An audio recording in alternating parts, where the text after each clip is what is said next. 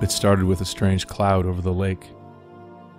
I was riding my bike along the beach, and I looked up at it, stopped to snap a photo. That's ominous, I thought. A stark line of rain came in fast, and I turned for home, but I got caught and soaked as the sky darkened even more. I got inside in time to hear the sound.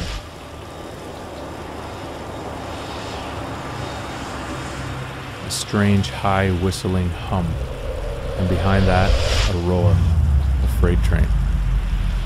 The sky was black.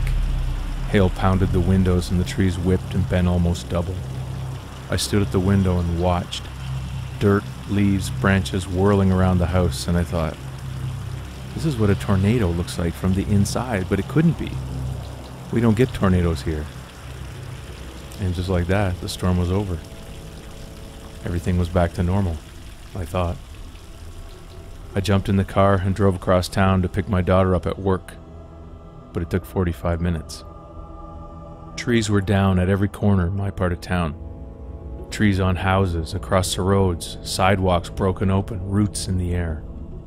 And the acrid tang of gas filled the air as I drove in from Zares on Highway 8, and I knew that I had been wrong. It was a tornado, and I could see now exactly where it went.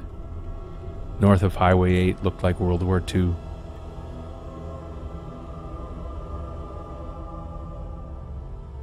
I made it back home, twisting and turning through a maze of debris, siding, boards, branches, trees, hydro poles and power lines, people crying and holding each other, and houses torn apart. A guy at one corner was directing traffic, his face white and his eyes wide. I asked him if he was okay, and he shook his head. No. I saw the square, he said. It's ruined.